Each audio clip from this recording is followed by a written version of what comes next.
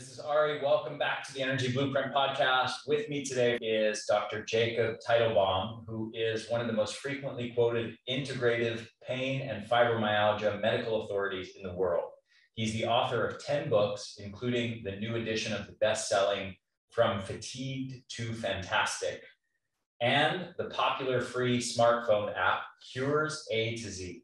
He's the lead author of 8 studies on effective treatment for fibromyalgia and chronic fatigue syndrome. And he appears often as a guest on news and talk shows nationwide, including Good Morning America, The Dr. Oz Show, Oprah and Friends, CNN, and Fox News Health. You can follow his work at vitality101.com and endfatigue.com.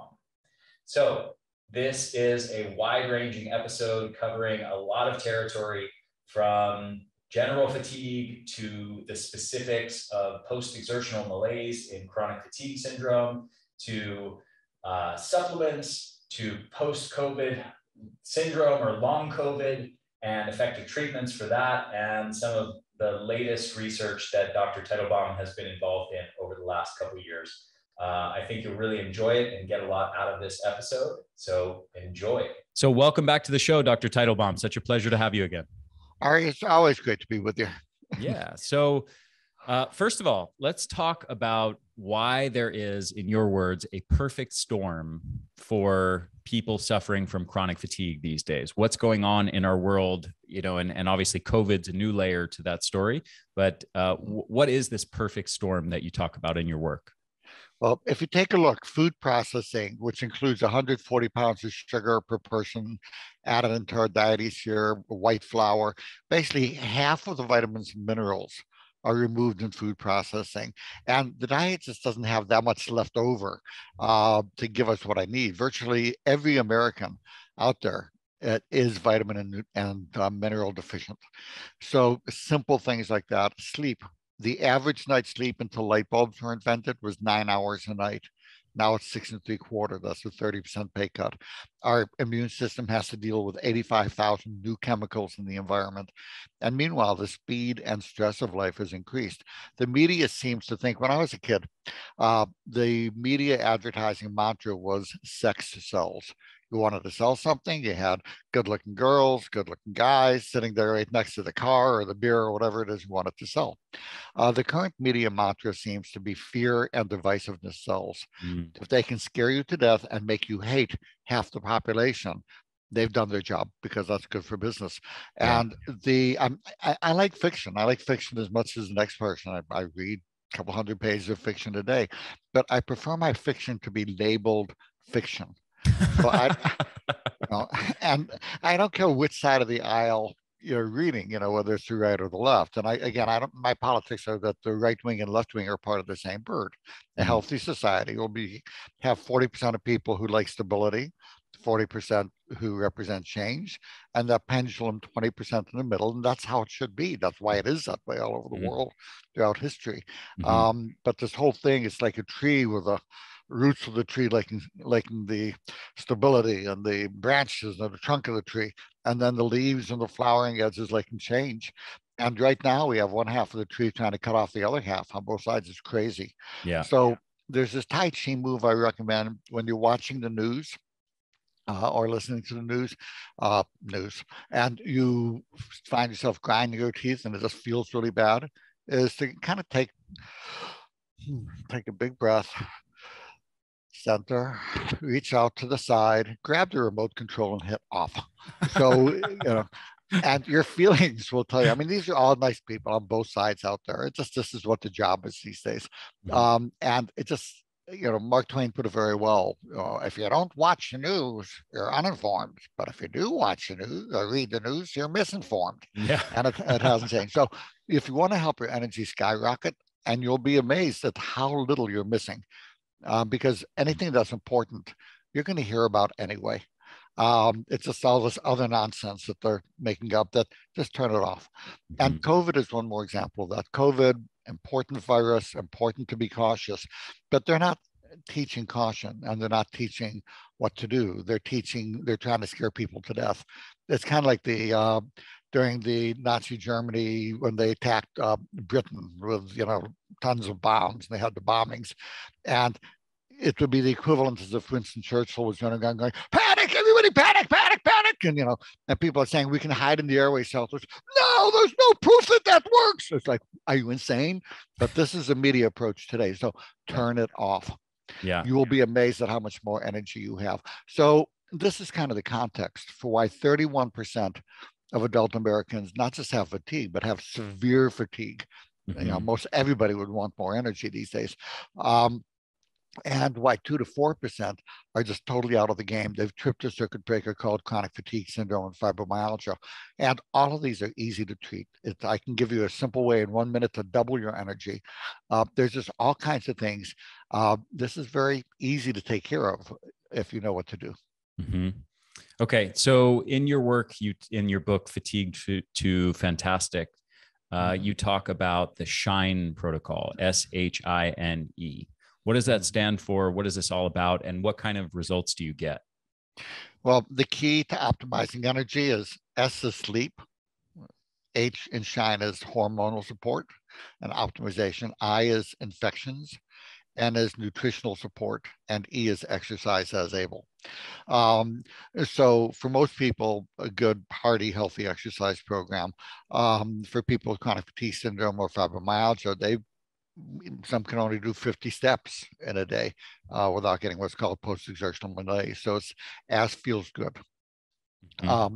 A simple way to begin, if you want to double energy, we've just finished our 4th study on looking at people with the most severe fatigue, including those with post-viral fatigue. So we had a series of 4 studies in the last 2 years.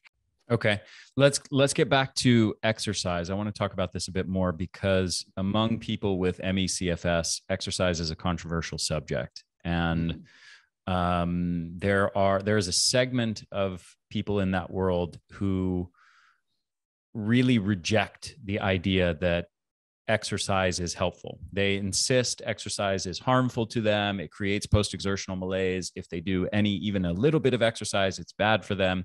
And they even, in some cases, attack people who are recommending exercise as being irresponsible and so on. They're just sort of vehemently entrenched in a position that exercise is sort of universally bad for people with ME/CFS.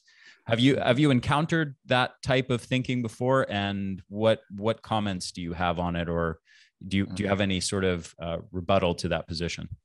I'm not going to give a rebuttal. I'm going to give understanding to both sides. Okay. You have to understand their concern was not about exercise for conditioning.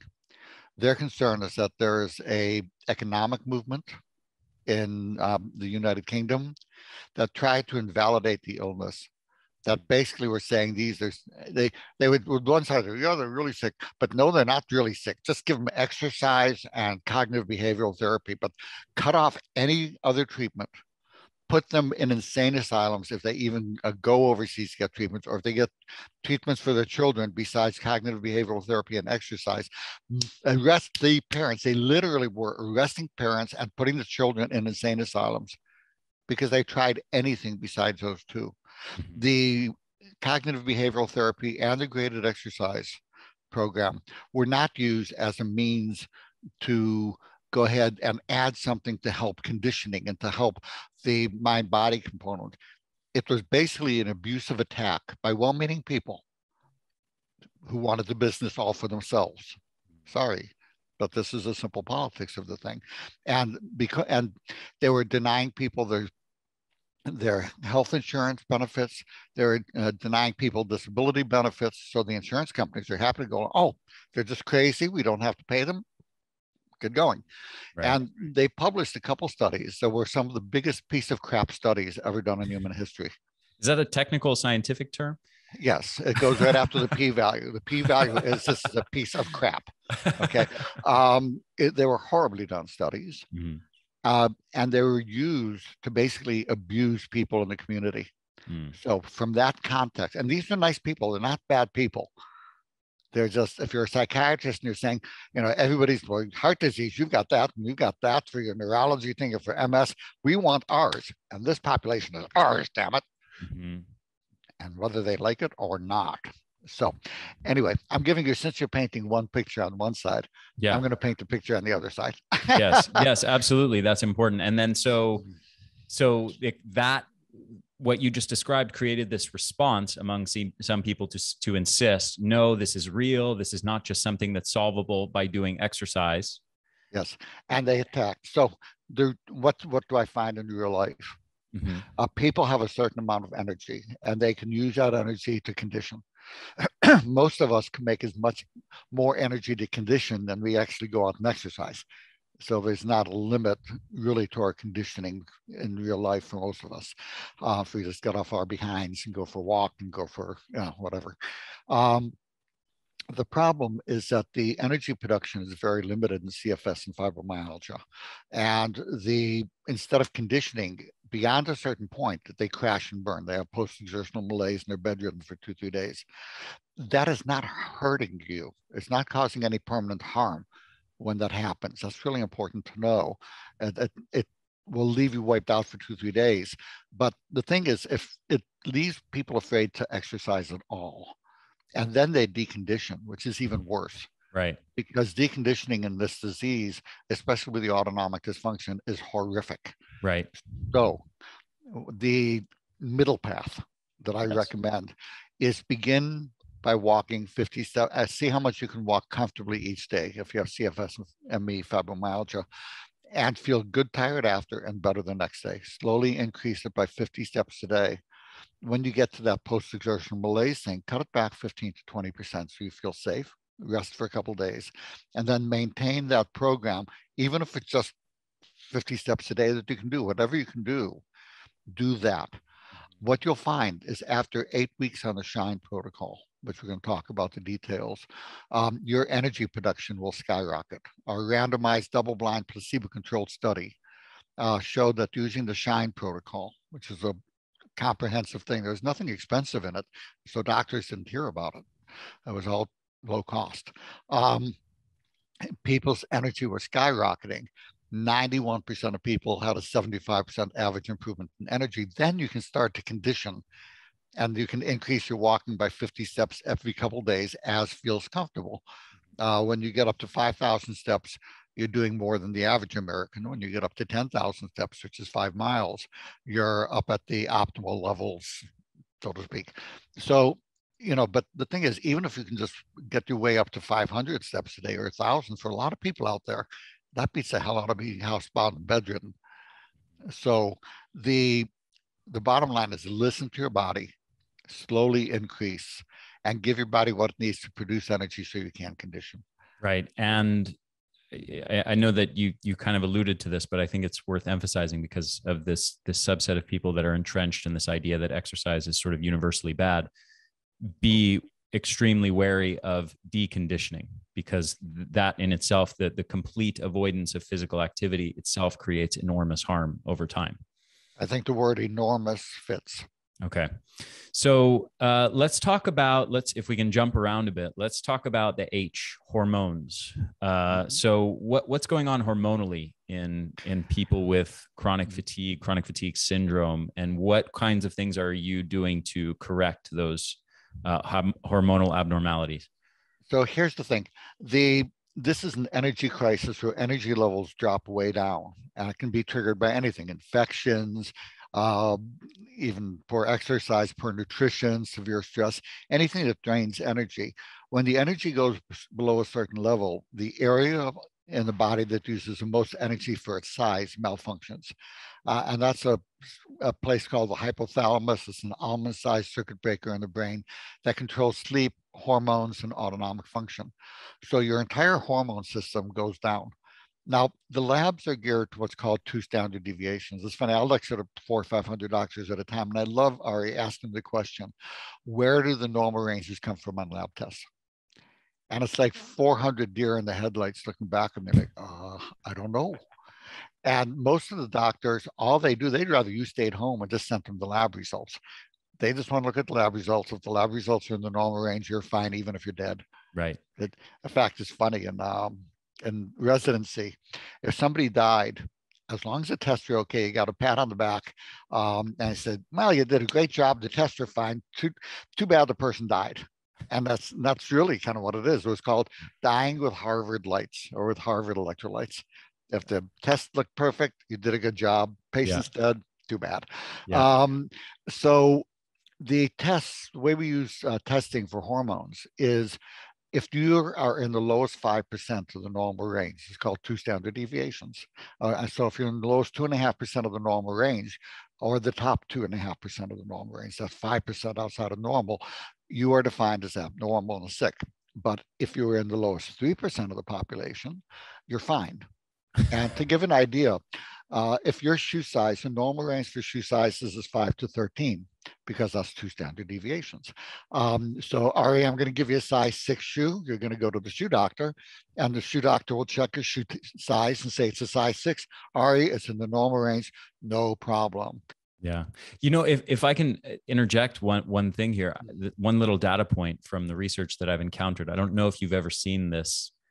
It's not really a study. It's more like a compilation of the evidence that was used to form evidence-based guidelines for physicians treating fatigue. And it's called Fatigue and Overview. And it was published in the American Journal of the Journal of the American Family Physician, something along those lines, maybe about 10 years ago. And they talk about the 4 key recommendations that they're considering, quote unquote, evidence-based recommendations for doctors to treat their patients with fatigue, which are cognitive behavioral therapy, a recommendation to walk half an hour a day, antidepressants, and stimulants. That's pretty much all they got. And then, the other part of this paper that's really fascinating and remarkable is they talk about recommendations for tests to run with patients with chronic fatigue. And they basically say, you know, unless there's some indication of why you should perform some other sort of more abnormal tests, like, you know, you suspect tuberculosis or something like that, then you run a tuberculosis test. But otherwise, you do standard blood panel testing. And they say in this paper that only 5% of people with chronic fatigue who go through standard blood panel testing show up with any abnormality. In other words, 95 out of 100 people have perfectly normal lab test results. Mm-hmm. And therefore, we shouldn't do anything for them because they're not sick, because our tests are normal. And they have a size 6 shoe on. So that 300-pound Texas guy who's 6'7", it's a size 6 shoe, damn it. And it's normal, and we should not be wasting our money on this crazy little asshole. Yeah. See, do you get the cognitive dissonance? Also, you have to look at, when we look at evidence-based medicine, we have to understand that what we're looking at is a p-value less than 0.05. Is there a 95% statistical probability of something working? Now, the thing is that for some illnesses, if you're looking to get, you know, look at COVID, for example. We hear over and over, ivermectin doesn't work, Luvox doesn't work. It's crazy, because what the studies show is that the last studies came out of 20 hospitals, showed a 91% probability that ivermectin decreased death by 70%. Mm-hmm. The conclusion was ivermectin doesn't work. It's incredibly unscientific. It's a religious statement that instead of saying 91% probability of works, it would be nice if it was 95%. And the studies are routinely underpowered. You have to, whether something works in medicine has as much to do with how many people there are in the study as in how clinically effective it is. Yeah. So if you go ahead, and right now, what is sadly happening is anything that is cheap, just notice, anything that's low cost for COVID is being attacked, because this is a gold mine for the pharmaceutical industry for whenever we get the new drugs out that are going to be very, very expensive. And we don't want anything in the way. Oh, but Dr. Teitelbaum, you're just a conspiracy theorist, and ivermectin's just a horse dewormer. I don't have a bias on either side, except what works. Like I say, my politics is that right wing and left wing are part of the same bird. I'm with you. My bias is towards scientific truth, and it's very clear that what's gone on in the last 2 years is very much opposed to that. Yes, they're setting up a study now at Duke University, a massive study now, of Luvox, ivermectin, and a steroid, which is the wrong steroid for inhaling. but you look at, I was going, yay, okay. And then I looked at the study details on clinicaltrials.gov. People are being enrolled in the study 11 or 12 days after the test turns positive. They're starting the treatment. Right. It's insane. I had COVID. Just explain that to people so they get why that distinction is important. Well, I had COVID 5 weeks ago. I took my ivermectin and my Luvox, and I took some nutritional support. I had a wonderful 4 days reading my book in bed and having some tea and stuff. And by day 5, I was healthy and back at work. Okay. Nice. Now, can you imagine if at day 12, after all of this, when I was healthy and back at work and feeling great, they gave me the test medicine? It would show no effect. I took the medicine on day 1 of the test being positive and was feeling great for the 4 days, but resting. Yeah. It's called a study that is designed to fail. Well, conversely, the other side of this is, let's say you had gotten severely ill and you were 10 days into it. Like I have a friend right now who's a good friend of mine whose wife got hit pretty hard by COVID. She's been in bed for a week, and he and the kids were both fine, but his wife just had it very severely. Let's say she's on day 10 now. She's already progressed into severe illness. There's a huge distinction between starting a medication then, once that condition has already taken hold, already caused a lot of damage in the body, and you've already progressed into a severe state. Not that she's in a really severe state, but she's going to recover fine. But let's say she was in a real severe state by day 10. Now you start the medication. There's a big difference between that and versus starting it on day 1 or 2 or 3. Yes, an analogy that is quite apt here is if you're doing a study of fire engines for buildings that are on fire, and you purposely design the study so that we will send out the fire engines 12 hours after the fire is reported. Mm-hmm. And say you work for builders who like buildings to burn down, and you design the study. We sent out the fire trucks 12 hours after the alarm, and it had no effect. Building was already burnt to the ground, so fire trucks don't work. Exactly. Yeah. And what I'm amazed with is how they can be said repeatedly with a straight face. But anyway, so the bottom line is evidence-based medicine. We have to understand what we're calling evidence-based medicine in the United States is not scientific. In fact, if it's something is placebo-controlled, it increases the accuracy of the study 30%. If it's randomized, it adds another 30%. If a large company pays for the study, it decreases the accuracy 2,400% to 4,100% in the literature. Therefore, if you're really looking at evidence-based medicine and you want to exclude things that are not randomized, double-blind, placebo-controlled, then you have to eliminate anything paid for by the pharmaceutical industry.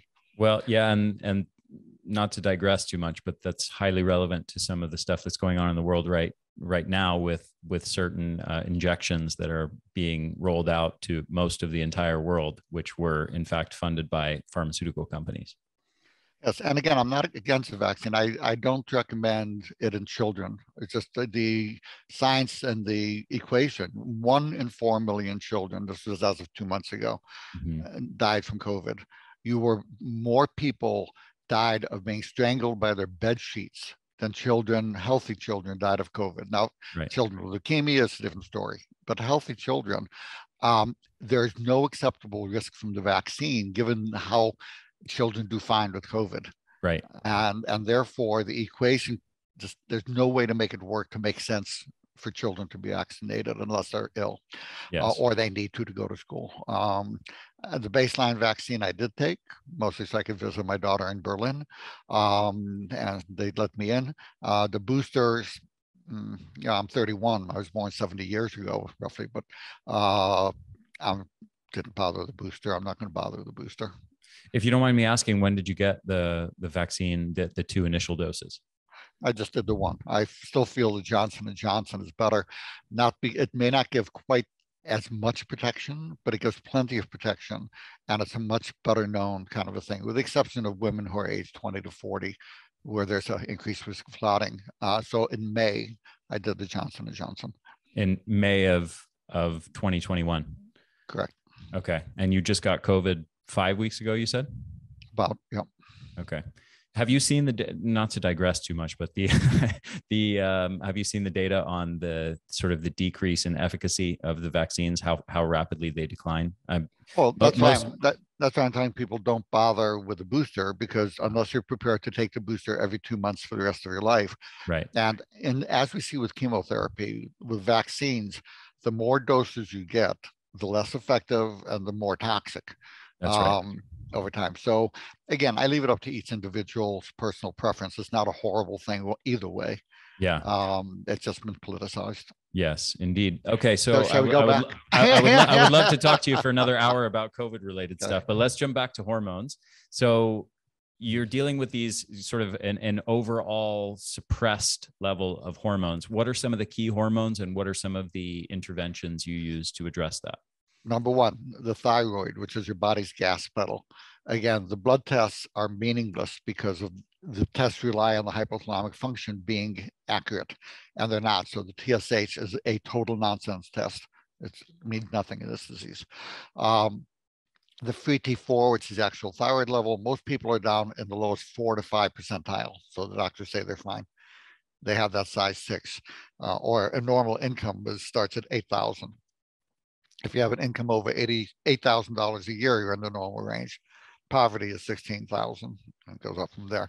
Most people have a thyroid level of about $8,100 a year, so to speak. They're kind of right on the low end. So how do you tell if you need thyroid hormone? Tired, achy, weight gain, cold intolerance. Any two of those, you deserve a trial of thyroid hormone. Adrenal, that's the stress handler. Again, the test for that is not enough to be in the lowest 2% of the population. You have to be in the lowest 1 out of 100,000 to be abnormal. It has to be so low that it literally can kill you. So it has to be, the level has to be over 6. Most people are on 22 in the morning.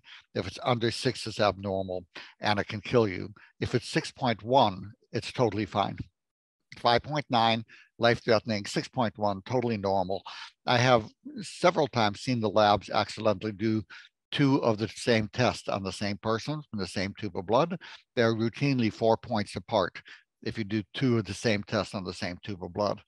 5.9 life-threatening, 6.1 totally healthy, no problem if you're bedridden even. So how do you tell if you need adrenal support? Do you get irritable when hungry or hangry? That's the best way to tell, that irritability when hungry. And if you're in divorce lawyer land, if you're in marriage counseling, so often it's because people have low blood sugar from the low adrenal. And if you simply give them adrenal support, their marriages get a lot better because they don't have these claws come out whenever their blood sugar goes down. And there's a bunch of other symptoms: recurrent sore throats, crashing with stress, low blood pressure, dizzy, outstanding. I have a question on that. I happen to have done an extraordinarily deep dive into the literature. Probably, I can't imagine there's more than a handful of people who have spent more time on the literature on this topic of the relationship of cortisol, adrenal function, HPA axis function, and chronic fatigue syndromes. As I have. Maybe there's a handful, but I spent probably a good year of my life just digging through and analyzing that research. And the idea that low cortisol levels are sort of the cause, along with the sort of adrenal fatigue hypothesis, has been around for 30, 40 years or so. And it was tested pretty heavily. There's close to 70 studies that have been done around the world. Most of these studies basically compare levels of cortisol between people with a fatigue syndrome, and that might be chronic fatigue syndrome, or there's other studies where they've looked at burnout syndrome, clinical burnout, or stress-related exhaustion disorder. There's a few different names that they go by in the literature. And they look at the cortisol levels between the person with the people with the fatigue syndrome versus normal, healthy people, sort of age matched, gender matched, and all that. And overwhelmingly, that the research supports no discernible difference. Now, of course, there are some so to break what that means down, basically means that there's no compelling case that cortisol abnormalities are the sort of primary cause of chronic fatigue. But there's also a subset of people who do have cortisol abnormalities. And what's interesting is based on, sort of looking at another line of evidence that researchers have tested within this realm, based on this idea that low cortisol levels could be to blame for fatigue. Some researchers in the past administered hydrocortisone or fludrocortisone, other types of cortisone therapies, to people with chronic fatigue. And overwhelmingly, those studies showed no benefit. And in addition to that, there's even one study really well designed. It was a randomized, placebo-controlled crossover study, kind of as good as science gets. And they found that even the subset of people who genuinely had low cortisol also didn't receive benefit from elevating their cortisol levels via hydrocortisone. I'm just curious if you have any insight into why they would have found that. Yep. A couple of things. One of the big things that goes on is that, remember, we talked about this being a stress on the body that drops the energy levels and then trips the circuit breaker. So the thing is that what you're going to see is a biphasic pattern for cortisol, where you're going to have, with healthy people, more of them will be 16 to 21, so most people will run, where with this illness is going to be 11 to 12 to 14, or 27, 28 from the high stress. They're either going to be lower because their adrenals are exhausting, or they're going to be higher because they're still facing the stress and making this chronic thing. So if they're sitting at 28 and 16, then the average of those two extremes is 22, which is where everybody, the healthy people, are. So what they're doing is they're adding in these, instead of saying, okay, let's look at patterns of where these data points fall out and say, oh, they overlap, versus, well, we've got most of the people in the middle who are healthy, most of the people at the extremes, and therefore, if you take an average, you're all the same. Got it.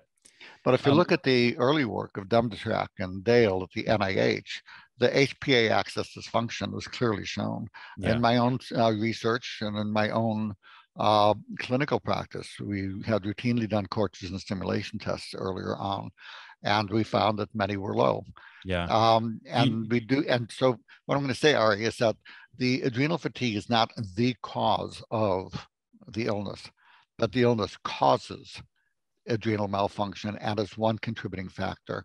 But if you look at the doses that were given in most of these studies, you look at Bennett's study where he gave 5 milligrams of prednisone. That doesn't work. It's not the right type of steroid. You look at the NIH study where, I don't want to say the guy's name because I hate spitting. He never created a single study that was positive, and anything that worked, every study he did, it didn't work. He was the only person who routinely booed at NIH conferences. Who was at conferences who was an NIH head, because he never came. He never asked experts in the field. He had no familiarity with the disease, and he felt, and he was one who was put in charge when Congress forced the NIH to study natural therapies. They took the same guy who crowed that he had no experience and knowledge at all about natural therapies, and they put him in charge of it. You look at a study on cortisol, he was giving 25 milligrams a day. If he had asked anybody in the field with any experience, they would have told him that's way too high a dose, it's not going to work.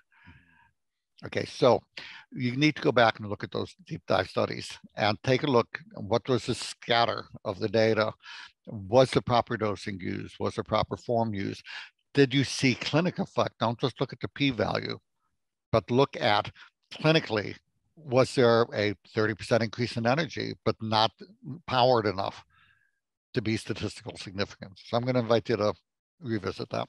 Yeah, I have. They did analysis and really found no distinctions, and kind of the theory was mostly abandoned after the early 2000s. There hasn't been really any research in the last 20 years on that because of those negative studies. But it's certainly possible that they're flawed in some way. The other thing I wanted to mention about that research, something that I've hardly heard anyone talk about, but is there very solidly in the research, and it's been repeated in many studies, as an explanation for the idea that sort of to explain a few things. One, why most people with chronic fatigue do not have notable HPA axis dysfunction or adrenal dysfunction or cortisol abnormalities compared to normal healthy people, according to the bulk of the research. And combined with the fact that administering hydrocortisone the studies on that didn't show benefit.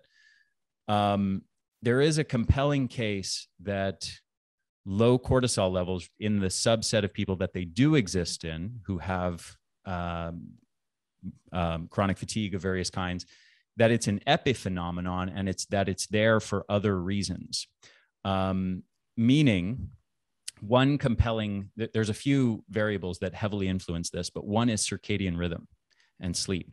And the single variable of being a late chronotype versus an early chronotype has an absolutely massive impact on cortisol levels and the diurnal curve. So absolutely, when there are studies where they've taken just normal healthy people, not even people with fatigue or any illness, normal healthy people, you just compare morning people to night owls.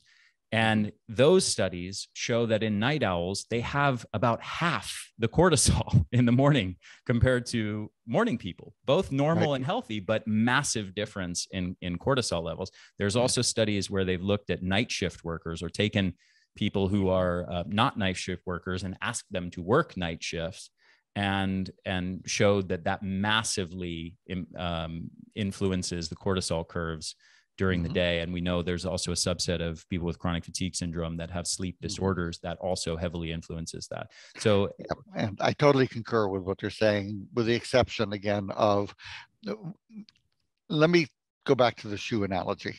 If I'm going through a population, I'm going through people who feel great, and I'm finding that their shoe size scatter is normal. And I'm going through people who say my shoes don't fit. They're going to have the same shoe size scatter. So to simply take a look at that and say the shoe sizes fall out the same doesn't say that your size 7 is wrong. You have to look at what's your shoe size relative to the symptoms, and then if they are symptomatic, what's the effective treatment? Right, at the individual level, whereas individual level, right, as opposed to like the study where they're taking the averages of a group. Yeah, and what you're doing is washing out the thing because you're including people who are not having symptoms of low adrenal or who have high adrenal, and you're just throwing them all together. Right. So I'm going to say clinically, what you found in our study using the comprehensive protocol, and I can't say that it was just the adrenal treatment. We did have then a randomized double-blind placebo-controlled study of SHINE, less than 0.0001. So there is data that is part of a larger protocol. It works. We did do pre and post cortisone. There was no adrenal suppression because of the low doses. Where in Steve's study, he gave to 25 because he didn't ask anybody with any experience, and he had none himself. And he did see adrenal suppression. And then it was, well, you can't give cortisol. Well, you don't give that dose. Nobody in their right mind does that. You know? So you need to look at the data a bit with a bit of a grain of salt. And I agree. The cortisol and candida, those are the two areas where there's the least data in support of what I'm saying. Right. But the data, but there is clearly HPA axis dysfunction in the literature. At least in a subset of people, for sure. Right. Yeah. So you've got to go ahead and break out which group sounds like they have that component and then test them. You can't just lump them all together. Right. Okay. So any other notable hormonal abnormalities, testosterone, estrogen, progesterone, things like that? 70% of men are in the lowest 30th percentile for testosterone, and most women, many women are having estrogen deficiency. So here's the way that you tell for the women and whether they need estrogen and progesterone. Are there fibromyalgia symptoms worse around their menses? I'm not talking about PMS, but the fatigue, the headache, the insomnia, the widespread pain, the brain fog, are those worse around menses? If so, the low estrogen and progesterone are likely contributing, and then a therapeutic trial of bioidentical hormone is warranted. In men, Again, the normal range, if your testosterone level is 240, the doctor will tell you you are normal, even if you're 35 years old, when you should be closer to 1200. Nope, you're not in the lowest 2.5%. Does that include 80-year-old men? Oh, yes, of course. It's, so I will give bioidentical, in younger men up to 50, I will give Clomid to stimulate your own testosterone to wake up the hypothalamic function. Older, I will use the bioidentical cream or pellets. And the women, I'll use the bioidentical hormones. And those are the three main hormones. I can give you a dozen other hormones. We can spend a couple hours, but those are the three biggies. Gotcha. Okay, so let's talk about post-COVID. So you've become very interested in post-COVID fatigue. Talk to me about that. What are your findings on, I guess, the prevalence of what they call long COVID? I've seen several studies that have widely varying estimates of the prevalence of long COVID, anything from I think I've seen 35% down to 2%, depending on how they define it and, the length of time and the types of symptoms that they include. Yeah, and some go up to 50%. In real life, it's 15%. Well, first of all, long COVID is defined as any symptom that persists, which is absurd. So you need to break it into subsets. So number one, do you have chronic shortness of breath or cough? If you have that, but you don't have fatigue, brain fog, and these other CFS-like symptoms, if you have shortness of breath, get a pulse oximeter. They're a little finger clip device, they're like $20 on Amazon, and see what your oxygen saturation is doing during the shortness of breath. If it's 96% or even 95% or higher, and it goes up with exercise, your heart and lungs are probably fine. If it's 95, 96 and goes down with exercise, you need to see the cardiologist or the pulmonologist. At that point, for those who had pneumonia and persistent lung symptoms, I will use something called Curamed, which is of highly absorbed curcumin and clinical glutathione, to turn off both the inflammation and the free radical. We don't have research for this. It's too early for it. And the average study, that's a randomized double-blind placebo-controlled study that's used for presentation before the NIH. Per study, the average cost is $17 million per study. That's so it. It's pocket change. Pocket change, exactly. Which basically means that only very expensive things can go through that protocol. But so what I'm using is common sense, because nobody's going to pay. If you have 17 million bucks, I'd love to do the study on it. There's a lot to be said for highly knowledgeable people with especially those with a lot of clinical experience who know physiology really, really well and biochemistry really, really well, who are engaging in logical speculation, based on the mechanism of how this symptom, this problem is being caused. And we know that these other things act on that mechanism by this and this way. We can engage in that sort of logical speculation and often get great results. Right. And then when you use it and you find people get better, and it's cheap, it's safe, then I think it's reasonable to do. Yeah. So I give those two. But the thing for those of you who are had the pneumonia and are recovering from that, is the research for this type of pneumonia. It's called ARDS, basically, from numerous other causes, shows that it usually heals itself by 2 years. So the progression is it's normally going to get better on its own.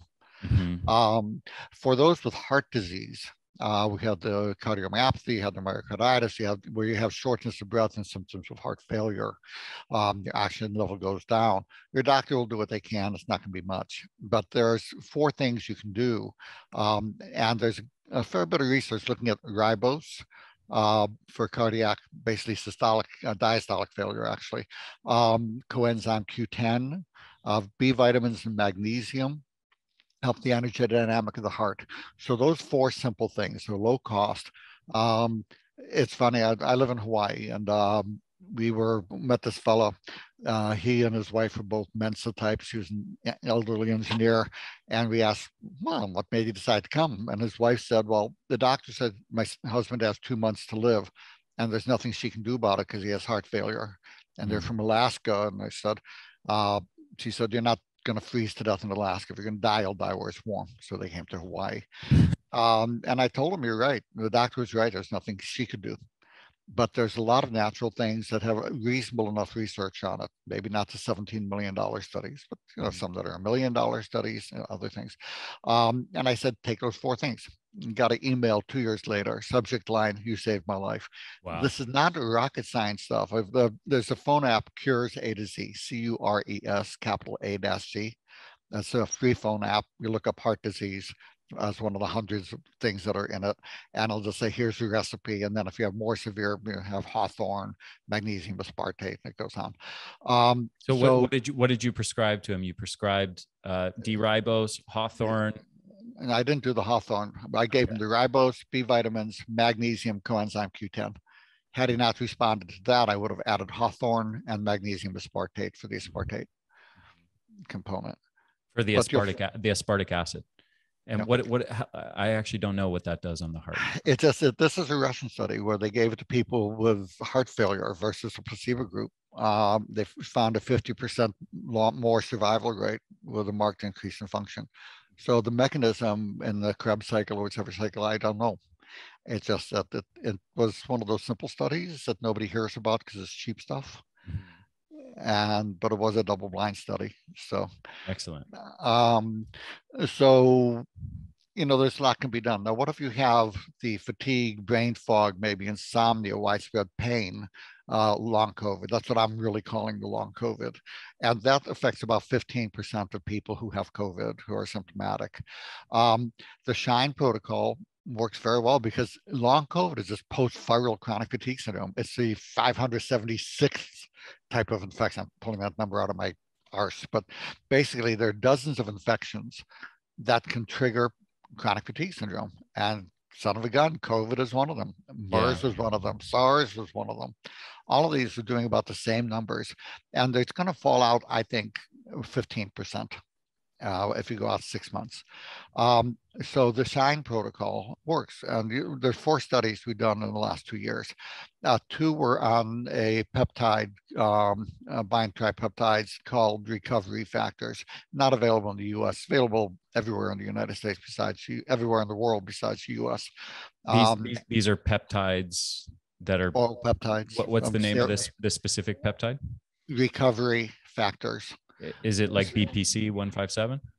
I'm not familiar with that one. It says oral serum-based bipeptide product.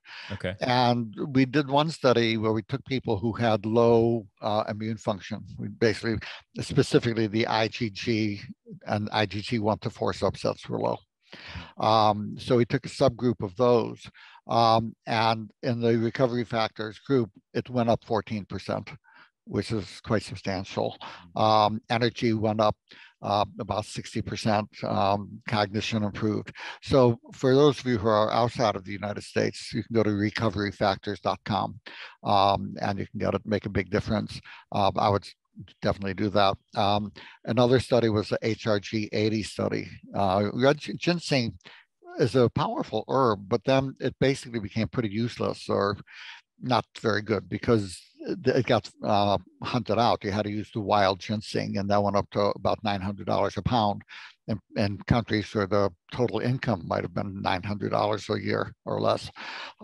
So you can imagine it got hunted out pretty much.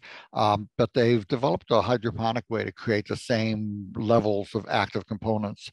And this stuff's been pretty remarkable. I tried it myself, and it was like, in fact, on busy days, I take one.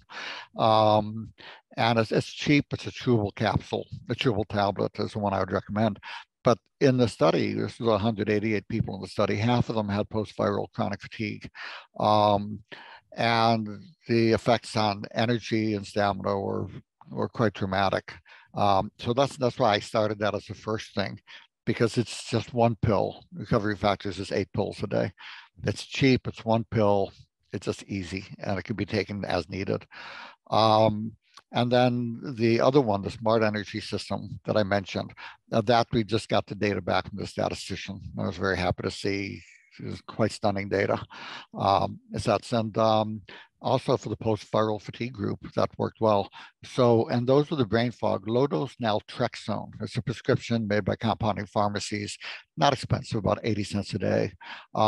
Need to take it at bedtime for about 6 to 8 weeks. At about the 8-week mark, the effect on the cognitive function, because it's what's called microglial activation, is what that's approaching and helping.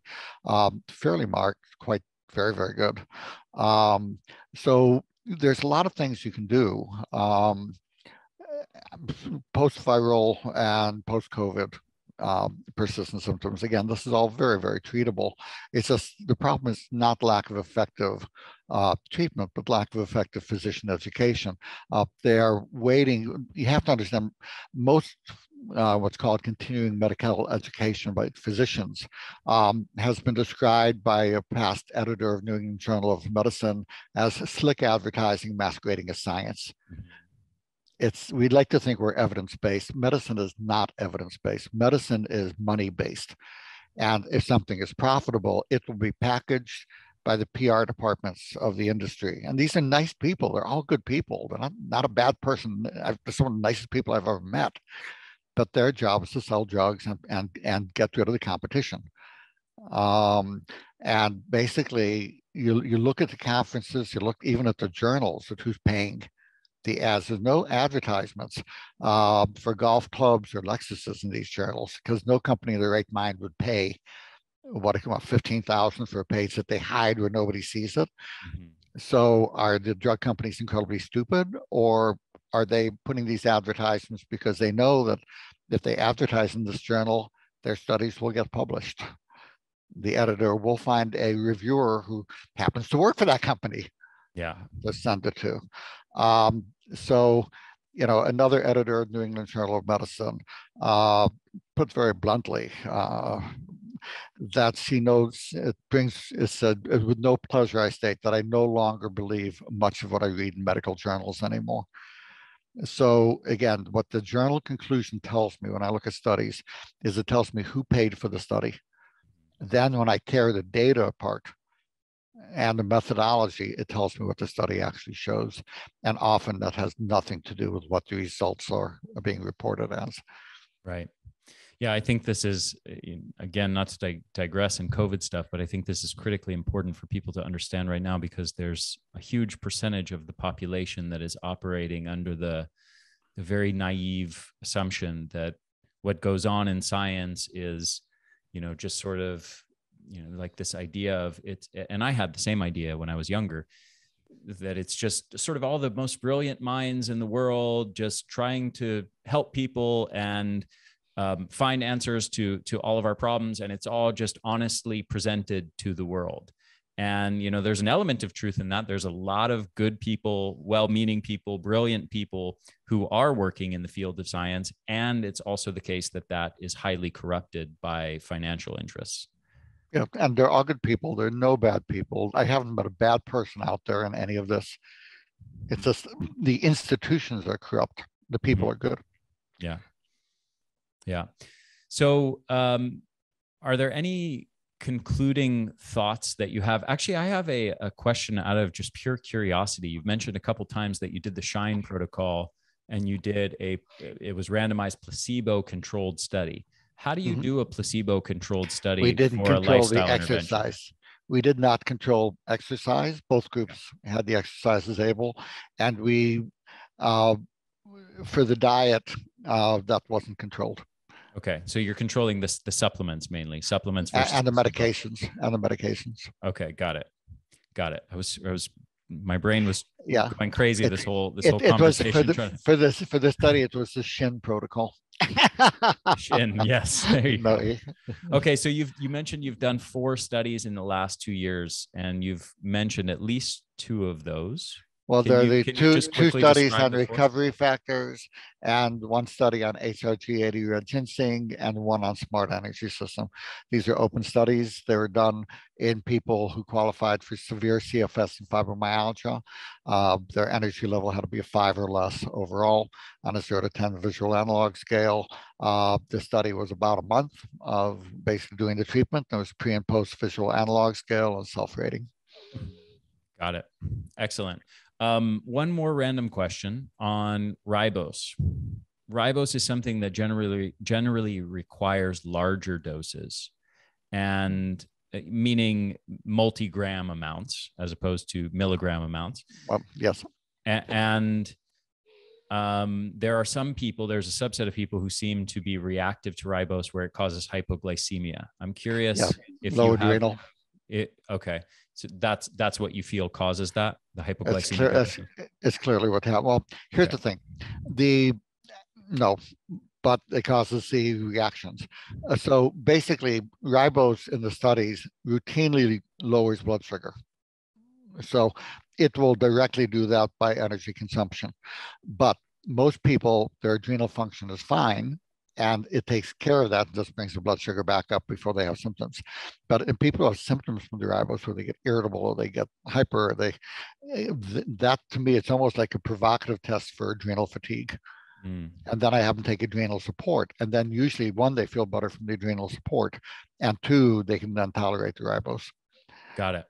Okay. One more question on ribose. I have seen some studies, forgive me, I'm forgetting some of the details of this, but I've seen some studies where they've actually shown ribose can lead to enhanced glycation of tissues. Are you familiar with any of that? And does it concern you at all? I don't, the answer is I don't know. Okay. So got it. I've not seen any problems from that. But that is a question mark. Okay. Got it. Dr. Teitelbaum, this has been awesome. I've really, really enjoyed this. Do you have any concluding thoughts if you were going to leave people with sort of 3 key things you want people to take away from this or to remember if they're trying to improve their energy? What would they be? Number 1, if you get yourself more energy so you can go back to life that totally sucks, you've done nothing for yourself. Okay, so use that energy for things that feel good, not for things you think you should do. And if you think you should do it, but it makes you feel awful, don't do it. Your body will call you on it and pull you over to the side of the road. It's like, until you get it. Use it for what feels good. I'm not talking about go out and shoot up heroin, but what feels good and what works for you. Number 2, simple way to begin, again, is with the nutritional stuff. Cut out sugar. For most of you who have fatigue, increase salt in water. Unless you have heart failure. Salt has a minimal effect on blood pressure, contrary to 1 millimeter in most people. That's all the effect it has. Use the smart energy system, use the energy revitalization system, use the HRG 80. These are quick, simple things you can do that will dramatically increase energy. And then go ahead and, your body has a little bit of a use it or lose it approach to exercise. When you go out and exercise, find something that's fun and do it with a friend. Because if you have a scheduled time where somebody else is going to show up, you're going to show up, and if not, you're going to have an excuse. Well, I can't today because I have to scratch my ass. You'll find, how the mind comes up with all the excuses. Like, well, we can't do it today. Yeah. But if you're doing it with a friend and it's fun, going shopping is exercise. Sex is exercise. Use your willpower to get out there. Once you're out there, let it be fun. Beautiful. Thank you so much. Really enjoyed this, Dr. Teitelbaum. And where can people follow your work or learn more about what you're doing or get in touch with you? Well, the book From Fatigue to Fantastic will give the information, get the blue cover. For informational website, vitality101.com. For products, I do have those at endfatigue.com. My email address is fatigue, FATIGUE, DOC, like doctor, @gmail.com. So, if you have questions, that's my personal email address. Wonderful. Thank you so much. And on a personal note, thank you for writing a nice little blurb on my upcoming book, Eat for Energy, which is coming out in May. I really appreciate you looking through that and writing a nice endorsement of it. Thank you so much. Oh, my pleasure. All right. Be well, everybody. Yes.